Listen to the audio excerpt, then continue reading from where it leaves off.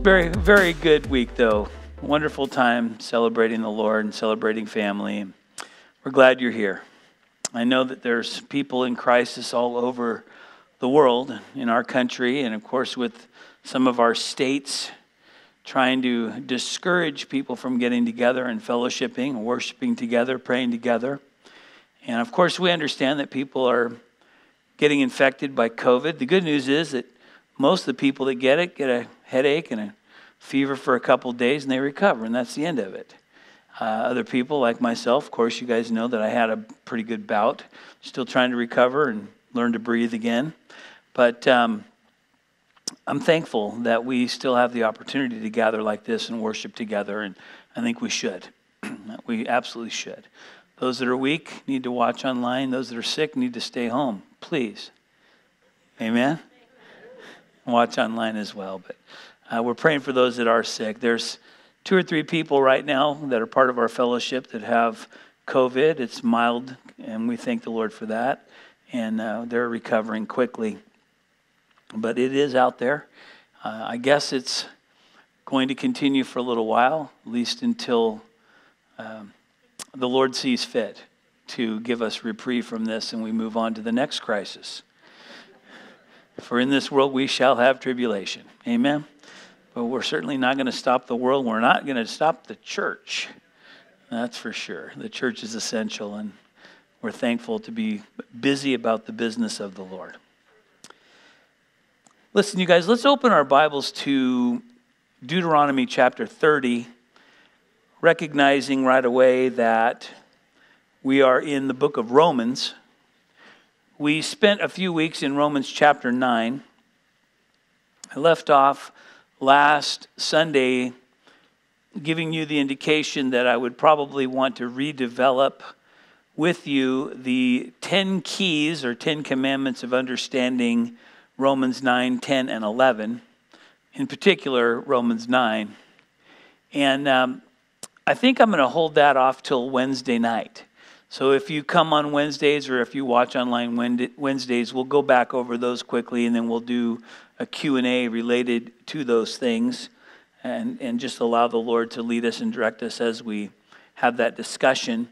But I want to at least remind you that last week when we left off, we were talking about the fact that in the context of Romans, we're dealing with soteriology, the study of our salvation. Soteriology is the study of our salvation. But Paul, who's very concerned about the Gentiles becoming arrogant about the faith, may think that God has replaced Israel with them. That the church is the new Israel, and that God has no future plan for Israel. And so, in the middle of a book where we're dealing with soteriology, we are now giving some focus to Israelology. I left off with this last week. And so I'm teaching you these terms because it will be simple when we move forward. If I mention soteriology, I don't have to explain a lot more about that. Or Israelology, the study of Israel, that's kind of self-explanatory. I think most people know when I say Israelology, what we're talking about. Of interest to me is that most of our systematic theology courses in Bible schools and seminaries today do not include Israelology. In fact, if you have a systematic theology book in your library, go to the table of contents and find the subheading for Israelology, and I suspect that you will not find it. Which is interesting to me, since the Bible is a Jewish book about a Jewish Messiah and focused entirely on Israel and the Jews. The Gentiles get introduced into this here and there, but primarily we're dealing with the Jews. We're dealing with a Jewish Messiah and with Israel. And so in our study, chapter 9 really gives a lot of attention to Israel's past and God's sovereign elective purpose with members of the household of Israel, the descendants of Abraham, Isaac, and Jacob, for his own purposes. And that God has sovereignly chosen to use certain individuals in history for his own purposes. And that God is perfectly just to do so. He can choose to use anyone he wants. And he does. And he did. Now in chapter 10, we're dealing with the subject of Israel's present condition. Still with the focus of God's purpose in Israel and for Israel and a future plan for Israel. And Paul communicating his heart related to Israel and his prayers for them that they might be saved. But included in chapter 10 is almost exclusively Old Testament passages of Scripture. You might remember from last week's study that I mentioned to you, and I'm going to use another one of those unfortunate in theological terms, eisegesis. We identified for you that there were many passages of Scripture that were taken from the Old Testament, and they were pulled out of context and used for Paul's purposes in communicating to the Romans, which is a mix of Jew and Gentile. Eisegesis is when you take a passage of Scripture out of its context and you force an opinion into it or utilize it to reinforce something that you would like to say. Typically, we don't like to do that. There are times that it is important, especially illustratively. God did this here, therefore God can do this there. It's not necessarily saying what God did there is what he is doing here. But it is illustrative. And so that's what was happening in chapter 9, eisegetically, taken out of context and used for a purpose. In this case, chapter 10 is almost exclusively Old Testament passages, oftentimes used eisegetically and elaborated upon, and a meaning given to these passages that wasn't part of the original context of the author and the audience then when written and then communicated. And so it requires some work. We can do that, can't we? Indeed, indeed. And so I want to simplify it. I will give you a bit of a primer on it as we go through, but I want to give you the focus as we begin, probably try to wrap up in the same way, and not dig down too deeply into the text by saying this. God wants us to know, as Gentiles, as Paul is indicating, that his purpose with Israel is not over, that he is going to restore Israel and the land of Israel, which is an indication to us that we're talking about the literal Israel and the literal land, because of the boundaries, the geography, rivers mentioned, etc., all part of the literal interpretation of Scripture are utilized in the texts. Why is this important to us? We've covered this. If you've been around Candlelight any length of time, you've heard me talk about these things before. If you're visiting, these are much more important to you because most Christians today believe that God has replaced Israel with the church and that God has no future plan for the national people of Israel or the land of Israel, which is entirely untrue. And God has made promises to Israel, and if he doesn't keep those promises, then we have no reason to believe that he will keep his promise to us. And that's fundamentally what I need you to take home today. If God does not keep his promise to Israel, keep his covenant with Israel, we have no reason to think that he will keep his covenant with us. But God does keep his promises. But in the processes of keeping his promises, there are certain things that God will do in spite of man, and there are other things that he will only do in cooperation with man. So we call these things covenants. Some are conditional and some are unconditional. There is an unconditional covenant that God has with Israel and with the land of Israel. There were conditions placed on the way the Jews would abide in the land and the blessings that they would have while in the land, and that was conditioned upon their obedience. If they disobeyed, they would be cursed. If they obeyed, they would be blessed. But there is the unconditional nature of the covenant that God has with Israel. It has nothing to do with them. It has everything to do with God maintaining his promise for his own name's sake, and that he will indeed finish everything he began, both with Israel and now, because we are believers in Christ, with us. You've heard the expression from Philippians, he who has begun a good work in you will be faithful to complete it until the day of Christ Jesus. Well, I want you to be able to have confidence that God will be faithful to complete the work he has begun in the believer, just as much as he will be faithful and is faithful to keep his word to Israel. Amen? So, Deuteronomy chapter 30, I'm going to read through this rather quickly, only to point out to you that most of the meat of today's discussion is found in Deuteronomy 30, eisegetically used by Paul in Romans 10, and given new elaborative meaning. But the point that we're making here is that God has a covenant with Israel and with the land, and the conditions related to their use of the land, and the conditions by which God will bring about his greater fulfillment as we work our way through chapter 10 and then into chapter 11 when we see Israel fully restored. So, it shall come to pass when all these things come upon you. Now, when in this case is future tense, and it relates to the things that God had told the children of Israel, in this case, meeting in Moab, looking across the Jordan Valley, preparing to go into the land under the leadership of Joshua. Moses is at the end of his days, and the children of Israel have been wandering around in the wilderness for 40 years because of their rebellion and their unbelief, and those that were above the age of 20 have all died off, and now this younger generation of Jews, they are prepared to go across the Jordan and into the promised land.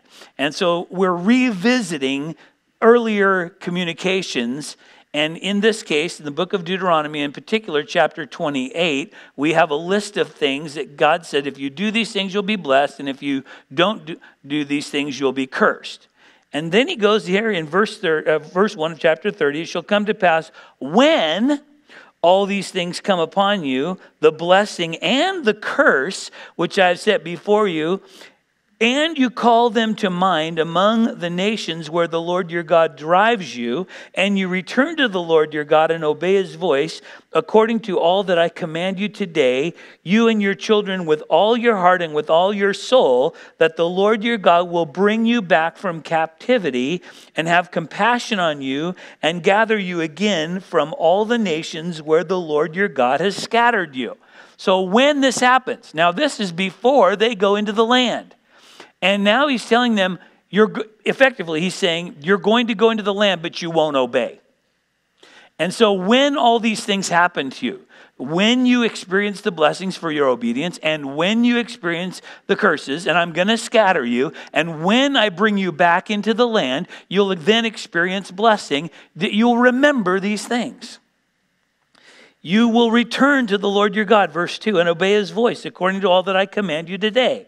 And your children with all your heart and with all your soul. You should underline those words in your Bible. The word all. Very important. We're not talking about a half-hearted worship. We're not talking about a temporary worship. We're talking about a complete recovery from sin. Now that relates to the kingdom age, and it relates to the new covenant that the Jews have yet to experience. Now, certain Jews have. There's a remnant according to the election of grace. We talked about that last week. We'll be talking about it in days to come. God has a remnant of those he has elected intentionally for his own purposes, according to grace. And in this case, this group of individuals looking forward into their journey into the promised land now have been given a prophecy concerning their entry, the scattering, and the return. Now that takes us into some history, because we know that the Assyrians scattered Israel, the northern 10 tribes. We know that the Babylonians took the 2 southern tribes into captivity. We also know that there was an exodus, not just from Egypt earlier, but now from Babylon, where the people would return from Babylon to their own land, and they would rebuild the temple, and there was worship and so forth. But then as history would develop until we get to the Gospels, where Jesus is here walking on the face of this earth and ministering to the house of Israel, that they're under the tyranny of Rome, and that Rome would ultimately destroy the temple and scatter the people all over the face of the earth. That happened in 70 AD. And now we have seen, some of you in your own lifetime, I was born in 1960, so I didn't get to see this with my own eyes, but I've certainly lived through what is the regathering of Israel into the land since 1948. I should suggest that Israel has been in the land, people from Israel, Jews, have been in the land the whole time, but it wasn't recognized as Israel until 1948. And as a state re-recognized, it is effectively the only state in the world, in the history of the world, to be born again. It is a nation of people that were not, and then have come together again. Now, this is interesting. So now where are we? We are watching God begin to bring back the people into the land. We're beginning to see prosperity in Israel. We're beginning to see fruitfulness and multiplication in Israel. And all this is part of the prophecies of the end times. We're living these things in our very lifetime. Every day when you turn on the news today, you're watching Bible prophecy. It's inescapable. I'm thankful that President Trump was very involved with Israel and helped the Israelis secure Jerusalem as their capital. All of these things are very important as we see the redevelopment. I have no idea what to think about in the coming days. We're still anticipating and waiting and seeing what will develop, but I don't want to give you a downer on the Sunday after Thanksgiving, but to me it's not looking all that good. We'll see what God does. Amen?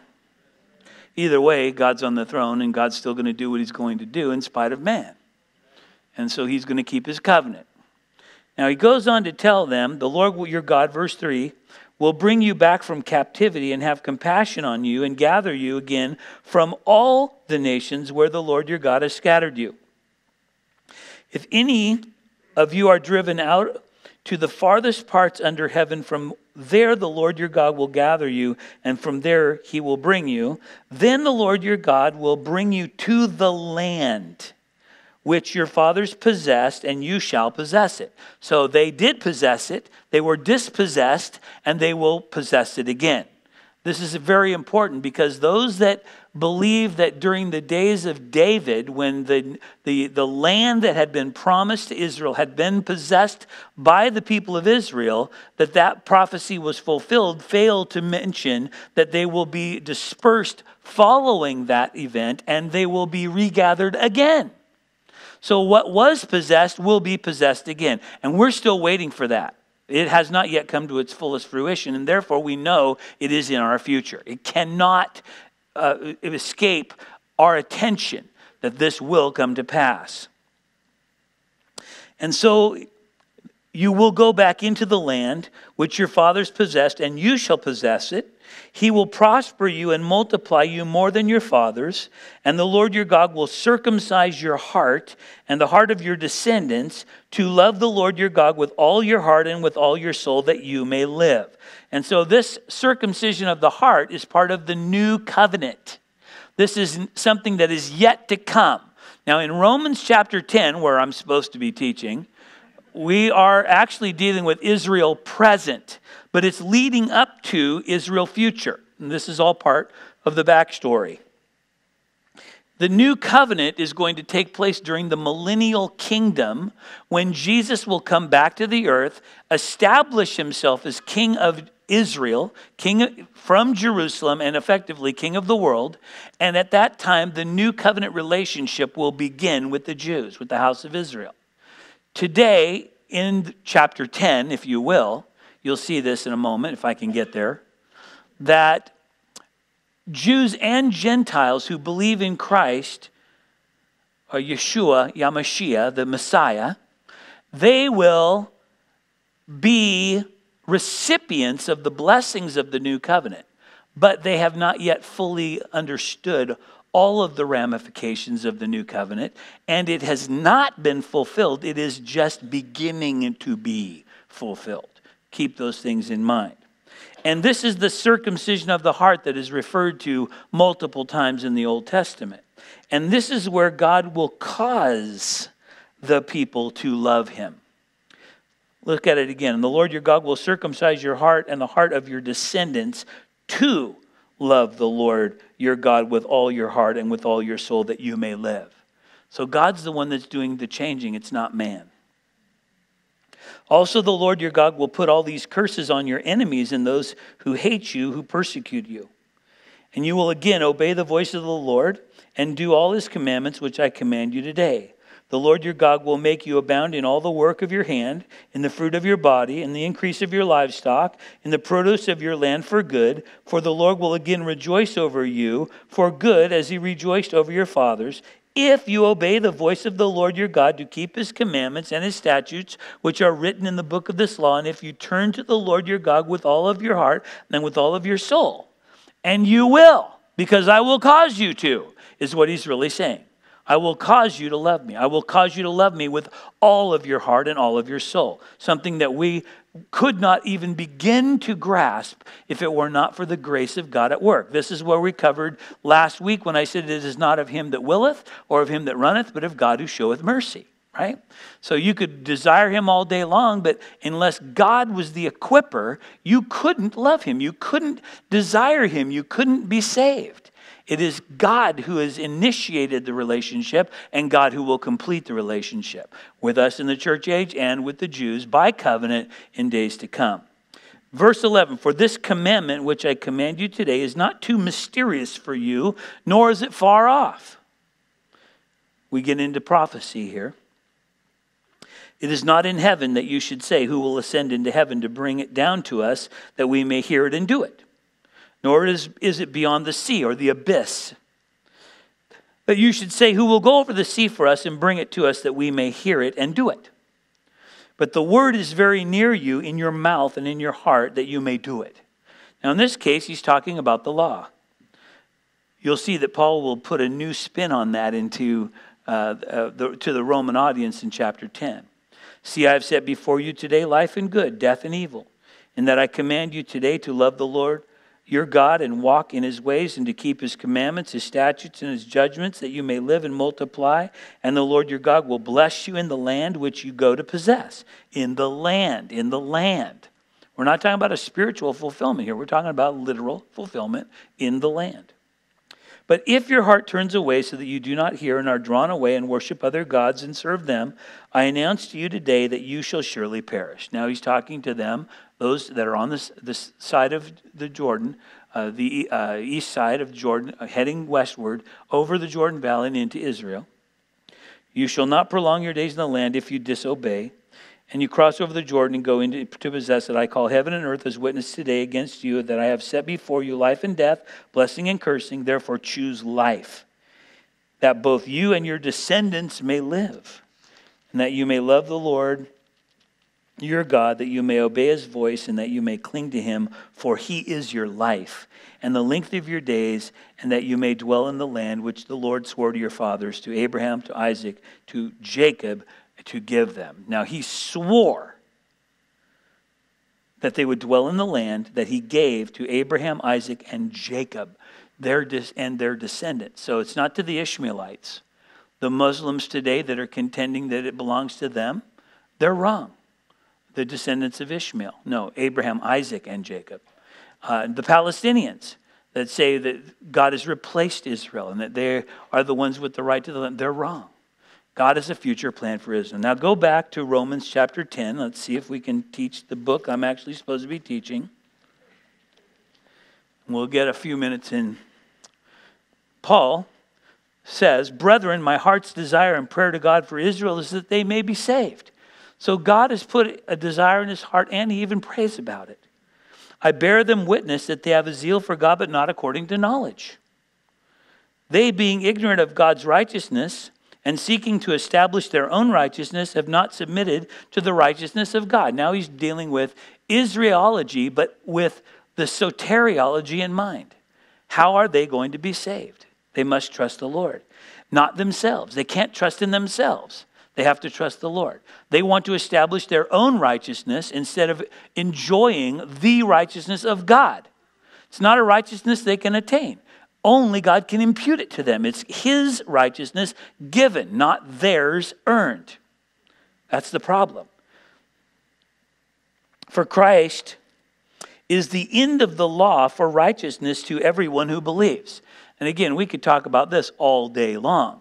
We've spent Sunday after Sunday on this. In fact, one topical I did on antinomianism, meaning depending on your definitions, which we enjoyed, against law or in the replacement of the law.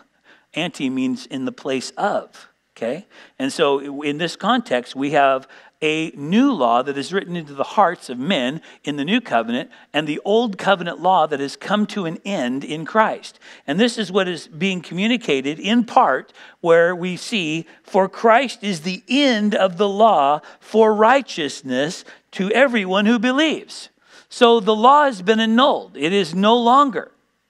It also means that Christ is the end result that was being pointed to through the law. Now, Paul says this to the Galatians when he says that the law was a tutor to bring us to Christ. So once you have come to Christ, you're no longer under a tutor. This is all in Galatians chapter 3. You can look at it yourself. And so he is the end result of the law. The law could not make you righteous because no one could keep the law. Therefore, the law became a schoolmaster or a tutor to point you to Christ, to say, you can't do it. You cannot attain it on your own. You have to have the righteousness of God imputed to you. Christ is the end of the law for righteousness to everyone who believes. For Moses writes about the righteousness which is of the law, and then he quotes from Leviticus, "The man who does those things shall live by them." Now, what in the world is going on? He's saying that if you do all the law, you will be made alive by them. But here's the problem. No one can do it. Because the law did not require that you do it for a minute or for an hour or for a month. It required that you did it all the time, perfectly, and never fail. For if you are guilty in one part of the law, you are guilty of all of the law, the Bible says. And therefore, Paul has already made the case that all have sinned and fall short of the glory of God. There is no one that can do righteous, no, not one. And therefore, we must not make any effort of our own to attain a righteousness of our own. We must be imputed with the righteousness of Christ, the righteousness of God. That's the first aspect of this discussion in verse 3.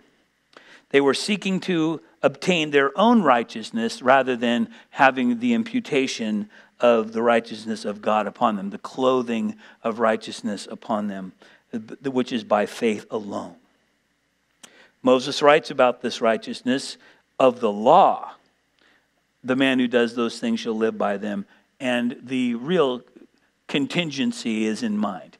If a man could live by, or could do them, he could live by them, but a man cannot.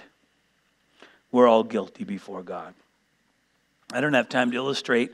I could make you miserable, but I won't. But the righteousness of faith speaks in this way.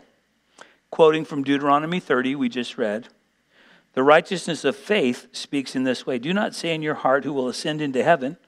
And then Paul adds this comment. He's quoting, notice in your Bible, if you will, if indeed your Bible has this in quote marks and italicized versus those that are non-italicized and non-quoted, he adds in a bracket, the righteousness of faith speaks in this way, quote, do not say in your heart who will ascend into heaven, in quote, bracket, that is to bring Christ down from above. So in other words, Paul is now elaborating on what was said in Deuteronomy 30 related to the law, and he's putting Christ in the picture because Christ is the end of the law to those that believe. Or, verse 7, quote, who will descend into the abyss, end quote, the sea. Remember that we talked about the sea. And then he adds in brackets, that is, to bring Christ up from the dead. Now, you guys probably know enough about the Greek that you realize that there is no brackets and quote marks and commas and periods and so forth in Greek. And so that's added by the translators, but in this case appropriately, because they're identifying for you what was quoted from Deuteronomy and then what is elaborated on or extrapolated by with Paul. That is to bring Christ up from the dead. You can't go down into the abyss. What is he saying? Look, you can't do it. You couldn't go up to heaven and get him, and you couldn't go down into the grave and bring him up. He's already resurrected. He's already come to the earth. He was born of a virgin. We know this. What does it say? Verse 8, quote, the word is near you, in your mouth and in your heart, end quote. Now, we already read that, and he was referring to the law. Now, in brackets, Paul adds, that is the word of faith which we preach. So now he's saying, look, we're not talking about the old law because Christ is the end of the law. Now we're talking about the word of faith, the gospel, the hope that we have in Christ. That if you confess with your mouth the Lord Jesus and believe in your heart that God has raised him from the dead, you will be saved. For with the heart one believes unto righteousness, and with the mouth confession is made unto salvation. And so, what is he really saying? He's saying that this is something of the heart. Your mouth might say, I believe, but if you do not believe in your heart, you're not saved. In fact, the interesting thing here is that in the Greek, the word and in verse 10 and the word and in verse 9 are different words in the Greek. One, in verse 9, I'll read it this way for you, that if you confess with your mouth the Lord Jesus Christ and believe in your heart, so he's talking about the quotation from Deuteronomy 30, and he says the word is near you, it's in your mouth, and so go ahead, confess it, that's fine, you should, but you also must, right? You must also believe in your heart that God has raised him from the dead and you will be saved. For with the heart, now reversing the order, one believes unto righteousness, and then the word and here is actually but in the Greek. It's a conjunction that's an adversarial conjunction. So in other words, it's in contrast to the former. But with the mouth, confession is made unto salvation. So you can confess that you're saved, but if you don't believe, you're not. Okay? Now, the reason I point that out is because I hate formulas. You guys know that, If you get 10 people together to pray, God will listen more than if you have 9. Because where 2 or more are gathered together, right? So we get 2 people together, then God has to listen. That's not even what that's not even what that's about. That's all about, well, I don't have time for that. Just because it's going to mess with you. You had to have 10 men in a city to have a synagogue, and you had to have a synagogue to pray. So in other words, it was kind of you could still pray, but it wasn't as official, right? And you couldn't have a synagogue. Remember Philippi and Lydia and all that? We talked about that the other day. But because they met by the river, because they didn't have 10 men. So where 2 or more, Jesus said, are gathered together. But that's another issue. I hate formulas. See, because now in the formula that a lot of people get out of this is that you have to believe in the Lord Jesus Christ to be saved, and you have to confess him with your mouth in order to be saved. And that's not what what's being communicated here. Okay, I want you to know that. So, should you communicate it? Yes. Is that where he's going to go with it? Yes. But you see where Paul takes these passages eisegetically out of their context, and he's putting new meaning to them in the New Testament. He's developing a thought by pulling these pieces and putting them together into a sermon. Now, I don't know about you, but I don't like it. That's messing you. You got to think about that. Now, wait a minute. The Holy Spirit inspired, you don't like it? Paul the Apostle, what are you doing? Criticizing Paul? Well, no. The reason I'm uncomfortable with it is for the same reason that the Jews would be. Because they would look at that and say, look, that's not what the context was all about.